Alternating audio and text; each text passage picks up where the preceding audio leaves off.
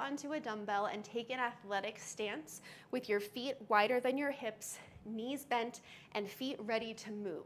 That's important because usually when we do the wood chop, I see this so much where we're twisting and getting a lot of movement just through our upper body and really twisting with our spine, no help from the lower body. But if we were actually chopping wood, like the name of this exercise implies, the way we would do it is we would lift up and then we would rotate through using our lower body to help us. So we're gonna do just that.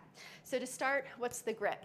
You can hold a dumbbell like this if you can get a good grip on each side. If it's too big for your hands, you won't, and that won't be safe. So the other option is to hold it here, okay? You pick what works best for you safely.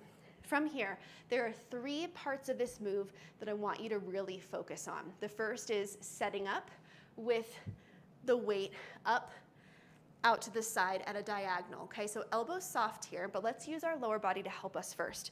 So whatever side you're gonna go to, you're gonna pivot on the opposite side's foot. So lift your heel and pivot on the ball of your foot so that you can actually get over to this side, okay? That's position 1. Position 2, we're gonna come back to center, keep your elbows bent and the weight close to your chest.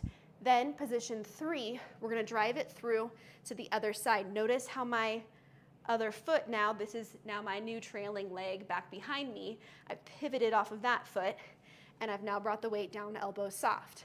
I come back to that second position and lift up again. So all together, it looks like this.